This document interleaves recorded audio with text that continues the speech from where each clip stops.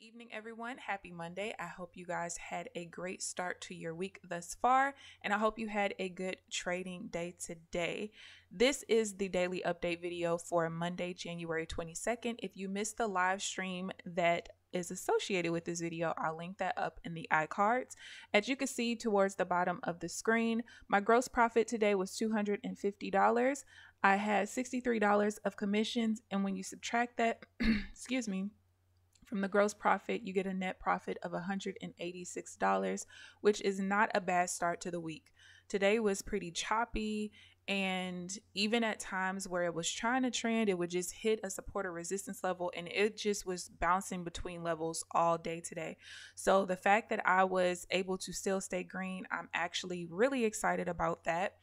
As you guys know, a couple of weeks ago, it was what I called the Great Reset, where I lost 4 out of my 5 evals. And that was the first week, I believe, after I started trading more volume based with my strategy. So I kind of expected the first week to not go very well. I just didn't expect to lose 4 out of 5 of my accounts. But today, one of the 25K accounts came back after it renewed on the 9th. So what I'm really focused on at this point is just passing my first account, which can hopefully happen this week. Fingers crossed.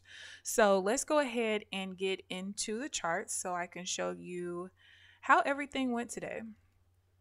And I just scrolled back way too far. All right. So first of all, I kind of knew today was going to be a little choppy and that I wouldn't have very many trades today, mainly because I did not take my first trade until 8:44, which I forgot to tell you. I did take 8 trades today. 3 of them won, 2 of them lost, and there were 3 break evens. I'm going to show you guys on the chart which trades were actually invalid, which trades did I miss, and things like that. But like I was saying, I did not take my first trade to 8:44. Anytime I don't have my first setup really in that first 5 minutes of the market opening, I can almost guarantee that I am not going to have very many trades. So if I take away the trades that were invalid and add in the 1 trade that I missed, I still would have only had 6 trades today. And that is not a lot considering I'm scalping the Nasdaq and I'm scalping for 6 points at a time. Typically for me, like if volatility is there as well as it not being very choppy, I can typically get anywhere from about, I would say 12 to 18 trades on average. So definitely did not have a lot today. All right, so let's get into these trades. So my very first trade, I did not mean to do that. I am pushing the wrong stuff. My very first trade today was a break even. I actually manually broke even on this one because I was selling going back towards this VWAP level. As soon as I got into the sell, there was a lot of indecision as far as whether the buyers were going to take back over or if the sellers were going to continue. So I went ahead and I broke even there. Really glad that I did because as you guys can see, it bounced back off of the VWAP, came up, came back down to the VWAP, and then we changed to an uptrend. So that was really good that I got out of that one because it definitely would not have even gotten to the level of me being able to break even down here. So the next trade, as you can see, I have invalid there. And the reason why this one was invalid is because my minor level was literally right here. So anytime it hits my minor, major, or mid level, like to the tick and then reverses, I do not get into trades like that because it's what I call like a pin bar. And most of the time it's not going to continue in that direction.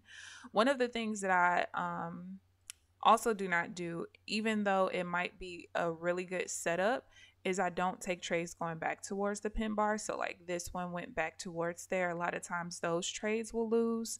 So I don't take the reversals there.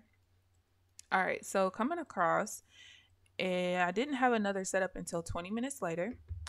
And I manually broke even here because I realized as soon as I got in that I was not actually supposed to be in. And the reason why, and actually the levels aren't on this chart, but the overnight high was somewhere up in here, like somewhere up in here.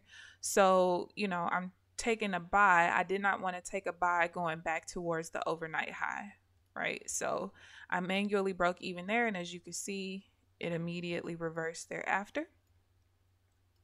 So the next trade here was a win. This was just some simple divergence going back up. Next trade wasn't until another 25 minutes later. And my overall, let me see, was it? No, this was just counter trend divergence. I have not had a lot of counter trend trades lately, but this was one of them and it ended up losing. And this level here it's irrelevant at this point. I'll show you why it's relevant later, but it was not a resistance level at this point in this particular trade. So then right after getting stopped out of this trade, I got into a sell and I was not paying attention to the VWAP here. I don't really know why, but I wasn't paying attention to it. And so this actually, even though it won, it was an invalid trade because the volume wasn't really high enough to support it looking this way. So I just kind of got lucky on that particular one. And then coming across, I didn't have another trade until an hour later. However, there was one trade 30 minutes later that I just didn't take. I didn't necessarily miss the trade. I just didn't take it. And it was just because of the way that the price closed. It wicked on my middle level and then like closed on the body of my minor level. And so I've been really like iffy about those particular trades. Like when the trade closes over 2 of my 3 levels that I have on my chart. But when I started going through my backtest data, when it's divergence like this, I'm okay to trade it. It's just the other setups that I have to be really careful with.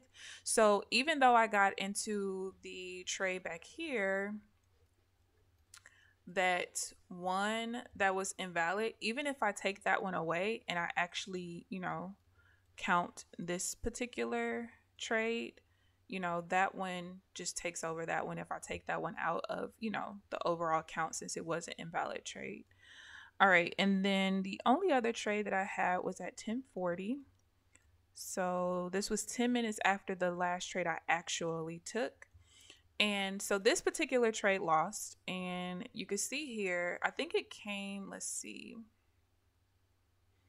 it was one tick below where my actual entry would have been. And let me try that a little bit different like that. All right, so you can see it didn't come up to the point where I think it was like 4 ticks away from hitting the level that I needed it to hit in order for my stop loss to move to break even. After I got into this trade, I kept saying like, man, I feel like I should break even. And the reason why is this particular line here. This is when my overall downtrend, I was in an overall downtrend since like 9 something in the morning. It changed to an uptrend, right?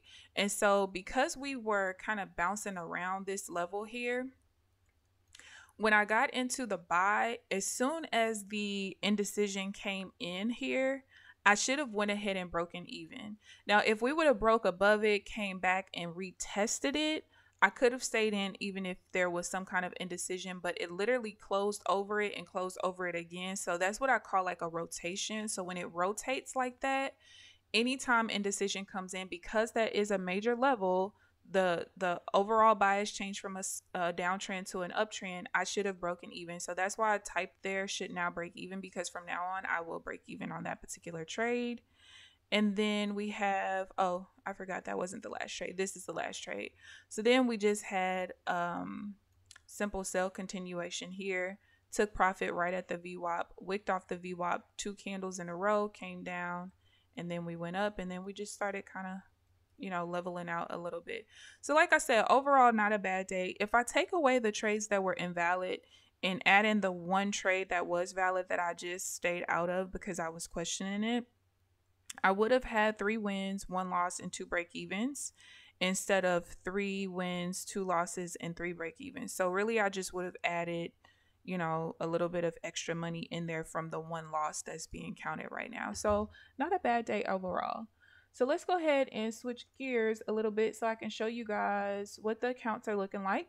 So like I said, the very first account is the 25K account that renewed on the 9th. So basically the way that I do things, the week that it renewed, so it renewed on a Tuesday, I do not trade it that week. I actually wait a full week after. So the full week of waiting was from the 15th to the 19th, and then I added back.